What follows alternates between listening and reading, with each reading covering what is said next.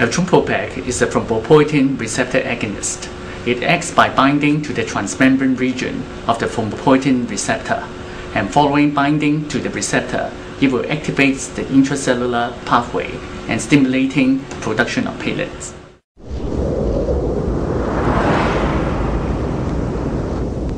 From the clinical trials, it has been shown that Eltrombopag is effective in ITP patients who have failed previous therapy, including patients who have failed or relapsed after splenectomy, patients who are resistant to conventional therapy, and the drug has been shown to effectively raise platelet count and reduce bleeding symptoms in this group of patients.